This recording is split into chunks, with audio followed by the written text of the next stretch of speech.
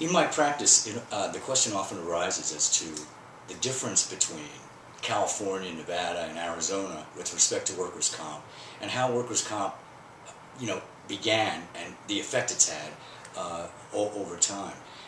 And the answer is that it is all individual. Each state has its own scheme based upon whatever the legislature determines they want to cover with respect to workers' compensation.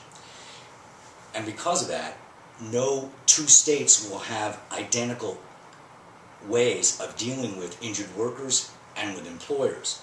And so if you're either an injured worker or an employer, you need to know that whatever state you're operating in or employed in, you need to know what your rights are with respect to the litigation that could result as a consequence of any injury that occurs on the job, and how you can move forward and use those rights in your favor.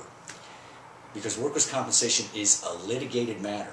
It is not something that you want to go into without counsel and without thinking about the upside and downside of any position that you might take.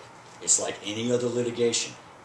For those people who are involved in a workers' compensation matter, if you are not seeking counsel, you are not going to have the answers that you need to be successful in that litigation.